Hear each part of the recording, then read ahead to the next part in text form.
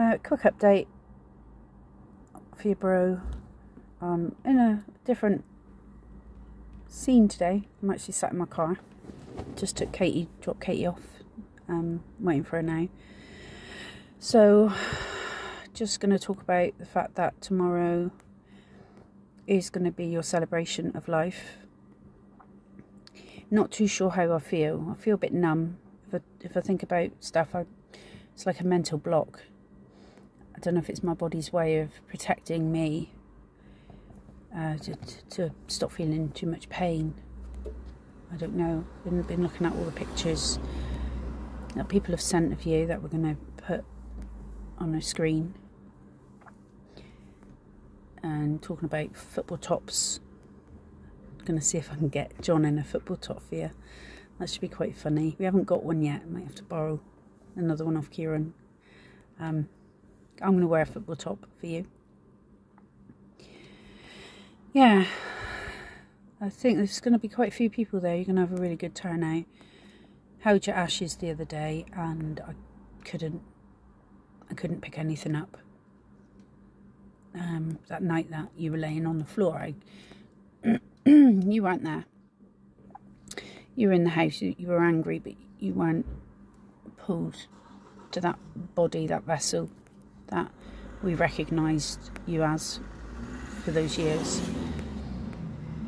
You let go, which is good. I feel you now and again, and I appreciate beyond words the pink feather that I found on me randomly the other morning, sat on the sofa, and it was such a light feather, so light and so dainty, and it just dropped quite heavy on my chest, and I thought it was a spider, like when they drop from their web. So I sort of jumped and looked, and there was this tiny little fragile pink feather. I've got nothing pink feathery in the front room at all. I don't know where it came from. Well, I do. I believe now that it came from you and my other angels, Mum, Dad and Angie, just to remind me that you are still here, and the emotions are still there. Just had to pause, because as you can imagine, sat in the street, random people walked past, and there was a young lad bouncing his ball very loudly.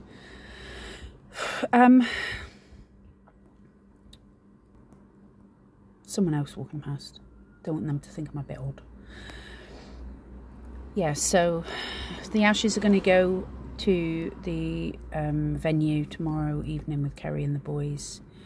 They seem to be doing really, really well, really strong. Lucy's spending a lot of time with Kerry, which is really good. And the boys' play equipment came yesterday, so hoping that John and Colin can put that up for them over the weekend, because I think the sooner it's up the better. It's going to be for Kerry if they're out on that.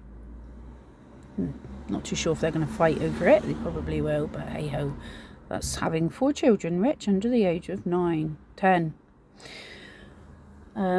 With Eli being 10 now, so 10 and under.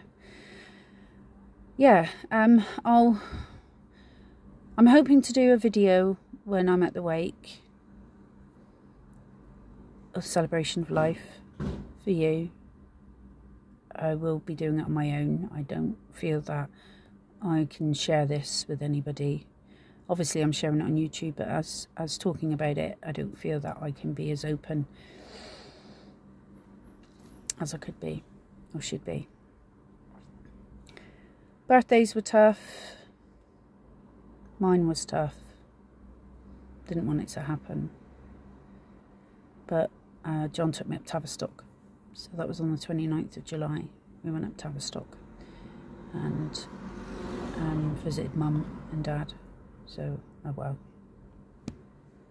Their cremation plot visited. Not too sure.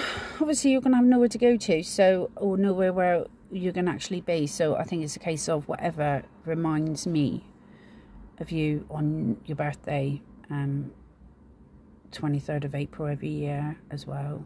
Just I feel that I can do my own thing for you that would help me to remember you and keep you in my heart, which is where I know you are.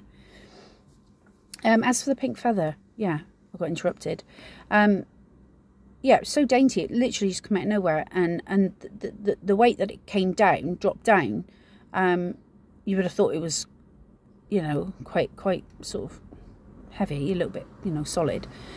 Because every time I go to show people now, it's literally just blowing away.